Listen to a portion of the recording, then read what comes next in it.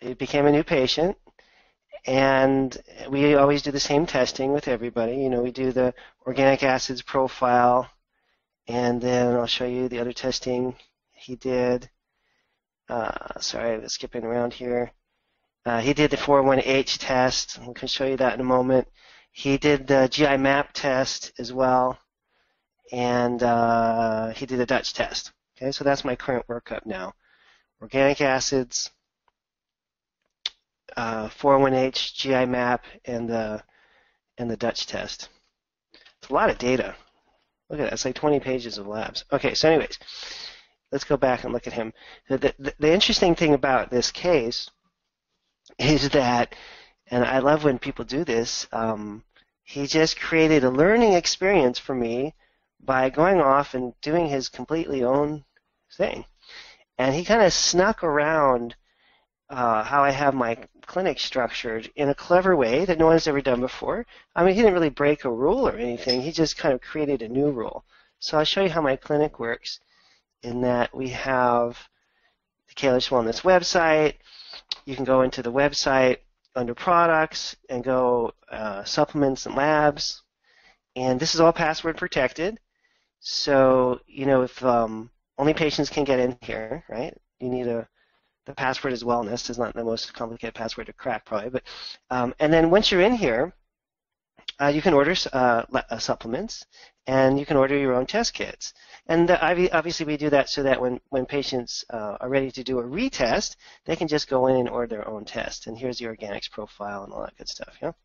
So what this fellow did, which is entertaining to say the least, is he did his initial round of testing. And you can see it was the Dutch test, a 401H, a GI map, and an Organix profile. I mean, it's a hefty amount of testing all my patients have to go through. You know, it's a lot of labs. And then he was a vegan and has been a vegan for a little while, I think off and on most of his life.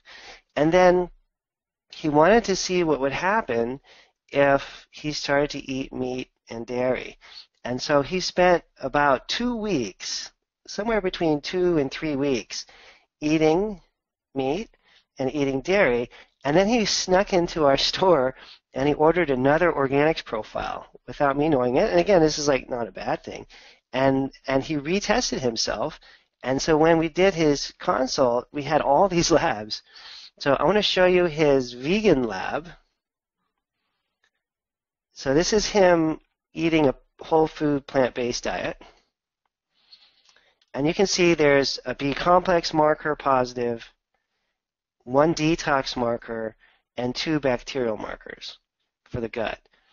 So let's forget about the gut markers for a moment because he also has C. difficile and all these other gut problems. So outside of the gut, he had 1 detox marker and 1 B vitamin marker. And that was it, which is not bad for somebody who's got C. difficile and all these other digestive tract problems, right? And who's, you know, fatigued all the time. Not bad.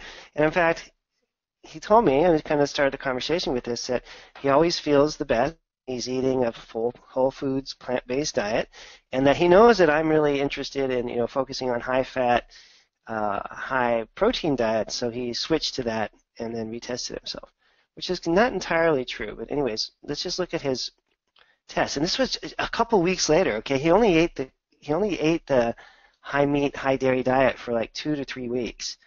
Look what happened. It's really quite remarkable. So you can see it's just turned into a bloodbath here. So on the first test, he had one B vitamin marker and 1 detox marker. Okay, he still has those, but he managed to give himself an ethylmalonate problem, an energy production problem, a couple more B vitamin marker issues, created a methylation issue with fig glue or fermented glutamate. And the most interesting thing about all this was that he managed to create enough inflammation in his body that he raised up quinolinate and picolinate in just 2-3 weeks of eating food, the wrong foods for his body. And he ended up creating an antioxidant problem all at the same time. Now, of course, he didn't feel very good while he was doing what for him is the wrong diet. And in fact, he started to get depressed and anxious, and OCD type symptoms really flared up, which is his main problem. And so now, really quite remarkable. Look at that. He was able to raise quinolinate and picolinate by creating inflammation in his body. Now, granted, he has these digestive tract infections we can look at in a moment too, but he primarily did this with food. Okay? So again, let's look at the plant-based whole food diet lab. And I didn't have anything to do with this, right? This guy just went out on his own and did this all by himself. So here's his plant-based whole food diet lab. Again, 1B vitamin marker, pyroglutamate, and a couple things for the gut. But let's forget about the gut for now because that's kind of a separate issue we can look at in a moment.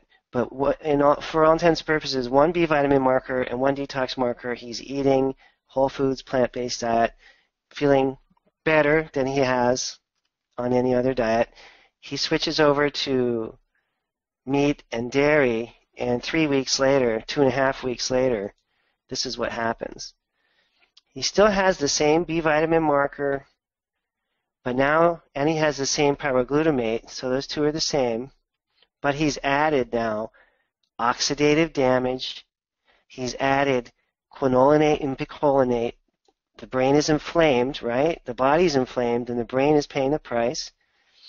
He's created a methylation problem, multiple B vitamin issues. His mitochondria are starting to take a hit, and he's got a carnitine problem.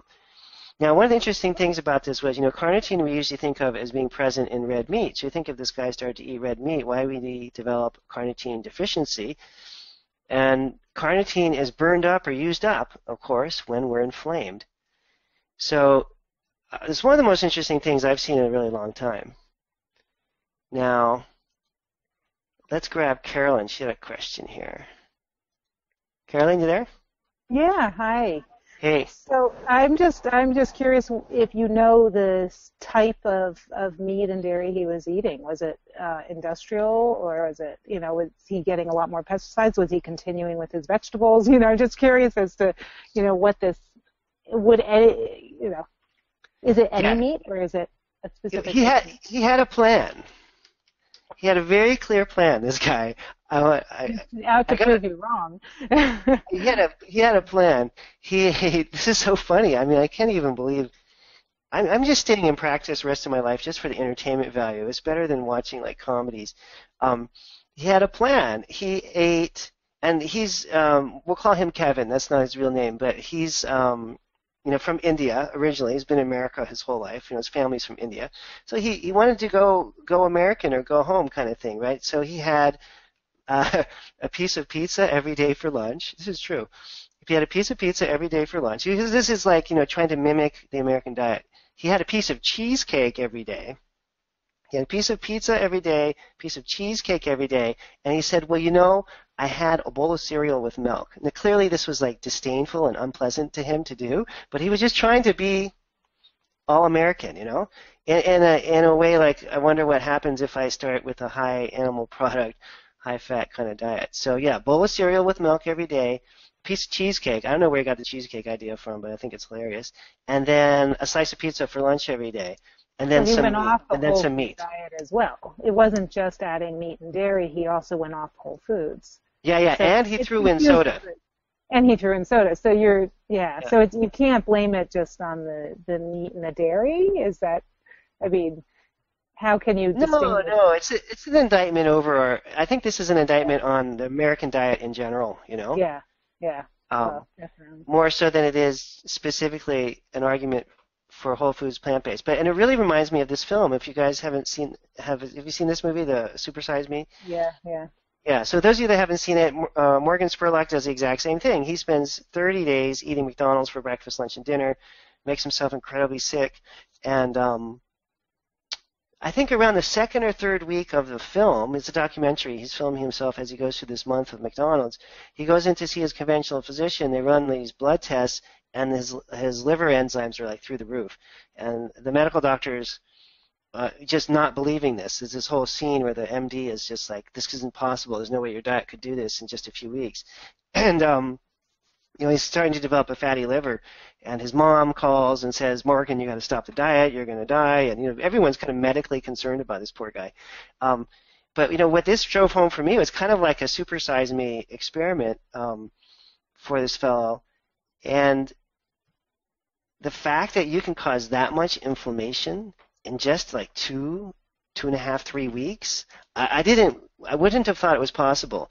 I really wouldn't have, because when we correct these problems on the flip side, like when I see a patient that comes in with a lab that looks like the post test here, I'm usually thinking 6 to 12 months to clear up all these problems. This guy generated the problems in like 2 or 3 weeks. It's really quite phenomenal. And the funny part is that I'm not against whole foods, plant-based diets, and I think I have to start talking about it more and more publicly, because it's what I'm doing in my practice. It's what I do in my personal life too.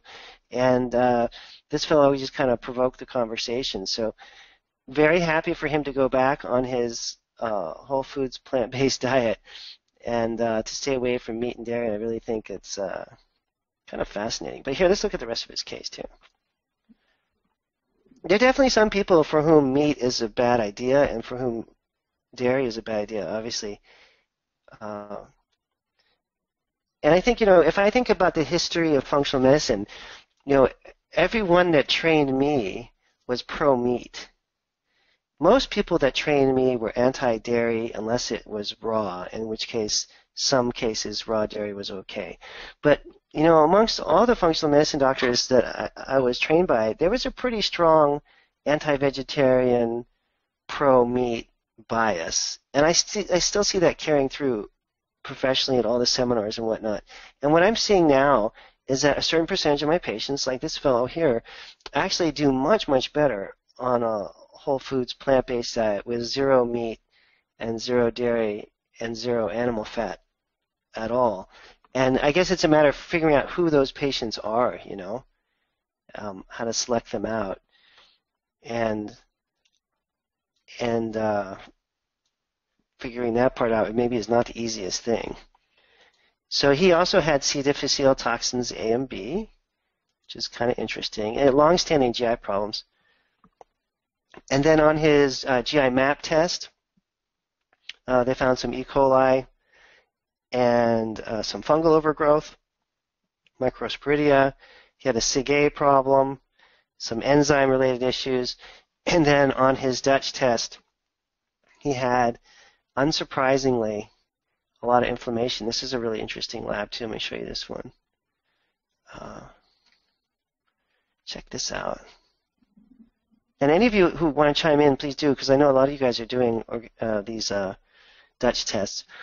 But having an Organix profile, a Dutch test, and a couple of stool tests on a patient, it really feels like you got a lot of information. So this is a man who's 24 years old, estrogen elevated, all 3 of them, E1, E2, E3, all elevated, testosterone elevated, and progesterone elevated, and his androgens also elevated. So Bree and I were talking about this the other day. Let me see if I can grab Bree there. This is like someone who would not be a great candidate for DHEA, right? Hello? Hey, Bree, you there? Yeah, hey, I'm there. I'm on my iPhone, so I'm actually trying to get a closer look at which lab this is. Oh, yeah, totally. So this is like a poster child for don't use DHEA. Right. Because testosterone, estrogen, and all the androgen, like metabolites, are all through the roof elevated. So exactly. We were talking about this the other day. So I think one of the things the Dutch test does is it helps you find ahead of time who the good DHEA folks are from the bad DHEA folks, so you don't end up walking into that minefield. Yeah, absolutely. Gosh, especially with the alpha DHT being dominant like that. Yeah, that's been your experience too, right? Yeah, absolutely. I had a couple of women who complained of hair loss after taking the DHEA, and we weren't sure if it was related to DHEA or, some other cause, anemia or thyroid or something. But when I finally got the Dutch results and saw like that marker that you have over there, the 5-alpha DHT being, so predominant like that, it was clear that it was definitely related to the DHEA. So. Yeah, and so for people that are new to this, there's this little gauge thing they have. There's so much information on this one report. It's really insane. But there's this gauge they have here. I guess it's called 5-alpha reductase activity. And basically, my understanding is if the gauge is to the right, it's a potential androgen problem, and you want to be careful about using DHEA. If the gauge is neutral or to the left, then probably DHEA is okay. Although I've already had a couple of exceptions to that rule where if the androgen marker is over to the right and the person has other reasons for you to be cautious about using DHEA, you should avoid it. But I've had 1 or 2 cases already where the androgen marker was all the way to the right, but the person had 0 risk factors for taking DHEA, so we still used it and it worked fine. But I think this fellow, you'd be a little cautious just because all these other hormones are so elevated, Mm-hmm. Cool stuff, isn't it? So the funny thing about this lab too is that it all comes back to the same variables. Like why would this be happening? Inflammation, chronic inflammation drives in men and women testosterone up, estrogen levels up, causes all these imbalances. The other factoid on this fellow here, melatonin levels were slightly elevated, and his cortisol pattern was elevated in the morning. The waking level was elevated, crashed down to normal in the afternoon, and then elevated at night. So he's running like a high cortisol pattern the majority of the time. Okay, and then the other little thing that Carrie Jones at the lab, some of you I'm sure have talked with her, always focuses on this portion here, whether the hormones are staying on the cortisone side or on the cortisol side. And this fellow had it more towards the cortisol side, which implies that he's inflamed. Whereas if the cortisone side is elevated, it implies there's more emotional stress as a variable. Okay, so he's basically super inflamed, which is not surprising because he has C. difficile, toxins A and B, plus a yeast overgrowth, and a whole bunch of gut problems. Really quite remarkable that they could do all this. Anyways, I thought that was an interesting case. So I'm probably I'm using more and more of these whole foods, plant-based diets with people for weight loss. I used it with a patient this week who's got a major cholesterol problem. People are really interested and receptive to the idea, and certainly think it's got its place as one of our tools. I've been so focused on meat for so long that I'm trying to balance things out in my practice. And I think I already mentioned this. We're going to have Dr. Esselstyn give a talk on July 20th to this group, who's one of the leading whole foods plant-based doctors. He's the cardiovascular surgeon at Cleveland Clinic that's kind of devoted his life to explaining to people about how important vegetables are. And I think one of the things I've noticed psychologically from patients in doing diet coaching is that regardless of what you actually say, people will get a general impression of what they're supposed to do. And it doesn't matter how many times you try to correct for this. But if you say the word paleo and you say the word butter is good, raw dairy is good, meat is good, even if you try to frame that properly, what people are impressed with and people actually do is they overconsume the food that they think is good for them. So when people learn animal fat is good, they'll overconsume animal fat. When people learn meat is good, they overconsume meat. And now I think we have a whole generation of people who are just overconsuming meat and raw dairy, way more protein than any human being could ever possibly need. And the thing I think that gives us a sort of secret advantage with these whole foods plant-based diets is that the emphasis is on plant-based foods. So those are the things that are healthy. So now all of a sudden you've got an overly a patient whose mind is overly focused on vegetables and a little bit of fruit, which is a much safer kind of thing to have going than a patient who's overly focused on meat and animal products.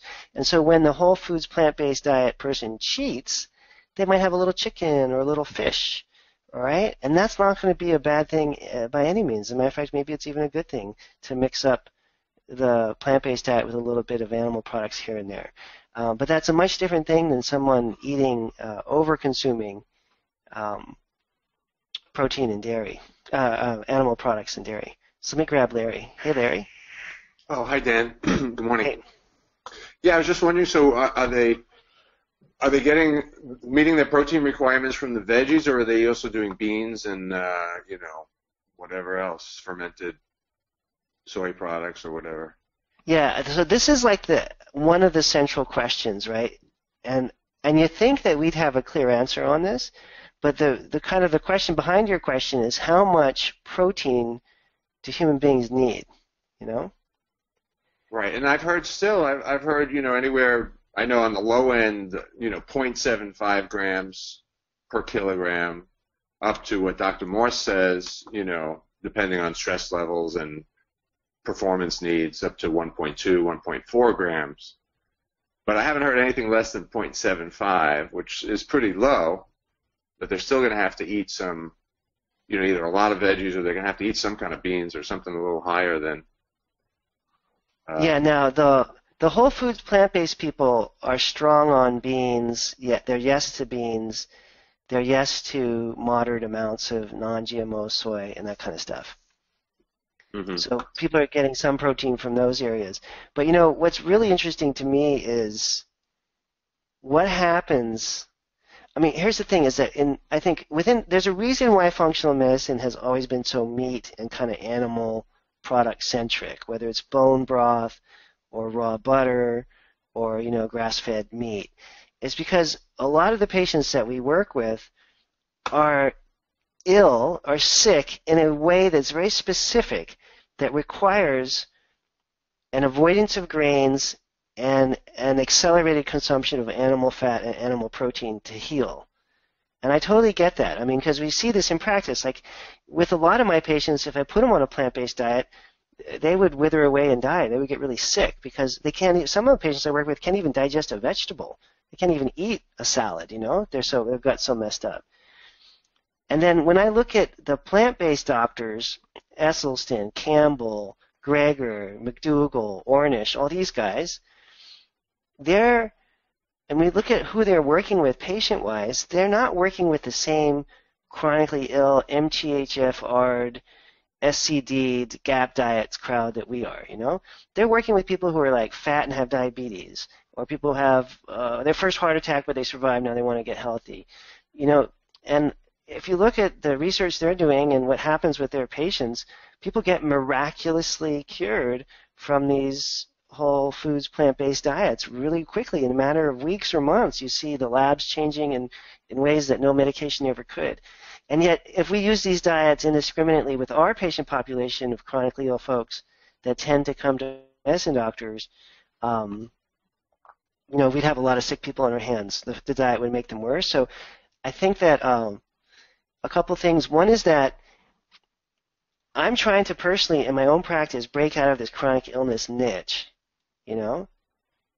If someone says the word low histamine diet, FODMAPs to me one more time, I'm about to, start screaming and breaking windows. I really want to look at a greater population of people, and I look around our country and I see, even in my community here in Oakland, I see diabetes, cardiovascular disease, cancer, obesity, people that would never see a functional medicine doctor in the way that I've structured my practice. And so I want to be able to offer the whole foods plant-based diet solution, and it may well mean working with a different patient population than I'm used to, which actually I'm kind of excited about, to be honest. Like I got this one patient, it's already happening. This week I got this one patient, her cholesterol is I forget, it was some crazy number I never heard of. I'm like, oh, well, let's try this whole foods plant-based diet. There's a lot of research behind it that shows that it might knock your cholesterol down. Now, a couple of years ago, I would have ignored that or just referred her to someone else for help, because really want to work with. And I got a high blood pressure patient last week too, who she already started her whole foods plant-based diet before she came to see me. She lost 15 pounds, knocked her blood pressure down like 40 or 50 points, and she just wanted some advice about, what could she do next. And so for me, it's kind of opening up the practice to a different patient demographic, and mixing things up a little bit away from the purely chronic illness crowd that that tends to infiltrate functional medicine practices pretty thoroughly, Yeah, I mean, I guess it boils down again to the key of figuring out the metabolic typing, because some people get those same kind of results, drops in cholesterol or whatever, from going paleo and removing, the grains and the beans and all that. And whereas I guess I can see where another cohort might, do really well on that plant-based thing. So you got to figure out the food. Yeah, and then I think also people change, So like if someone has H. pylori, C. difficile, and Giardia, their reactions to animal protein and dairy could be either good or bad because of the GI infections. And when those GI infections are gone, they could flip and either go from paleo to plant-based or from plant-based to paleo. Mm-hmm. Because there's some patients with these really bad GI problems, they can't digest meat at all. It just makes them sick. And other patients who have these really, the opposite, they can't digest grains at all. Right, and there's the food sensitivity issue as well. I mean, if this guy's never had dairy in his life or whatever, or it's not in his genes, that's going to be a problem too. That's going to cause all that inflammation. Yeah, and I don't know yet. Like, I think the thing is that each of us is sort of our mindset as a clinician is clouded by the kinds of patients that come in. And I've been doing just fine for 24 years with a heavy emphasis on meat and animal product diets. In fact, I would say for the majority of my career, if I got a vegetarian or a vegan who was sick, I would just reflexively blame the diet as having created the problem, And now I'm kind of trying to broaden my horizons a little bit and realize that it's a little more nuanced and complex than that. Yeah, well, I'll be very interested to hear Dr. Esselstyn speak. Yeah, for that reason, to see how people are doing it, and eating enough in general. I find that it's hard for people to overeat protein. Their body kind of just has a natural kind of stopping place when you're getting too much. I don't know if that's your experience, but I've heard that from lots of places also. Yeah, I mean, it just makes people want to throw up. I mean, people don't binge on chicken ever. It's the same thing with the plant-based diets, because assuming you're doing it properly, I mean, you could be and this is where it gets confusing again. You could have a patient who has an extremely unhealthy gluten-free diet. As a matter of fact, there's whole sections of the grocery store that emphasize unhealthy gluten-free foods. You can have a patient who has an unhealthy paleo diet or an unhealthy plant-based diet, right? So if the plant-based diet is done right, the volume of vegetables that you eat fills you up, keeps your blood sugar stable, lowers your blood sugars, it does all kinds of good things. But, a plant-based diet where a person's eating a lot of bagels or something like that, and a lot of, flour-type products is going to kind of go poorly. But, you find them, and this is what I find for myself now, is that, vegetables kind of give you this feeling of satiation that, probably even faster than meat or fat would, in terms of, and compared to the volume of calories, the number of calories, and in comparison to the nutrient density, So you end up getting really rich nutrient density with the vegetables. And as we all know, like everyone on every one of these diets is under eating vegetables. I mean, that's kind of like the main problem that we're facing. So this is another kind of sneaky way of trying to work around that, Yeah, I get that. All right. Cool. All right, thanks.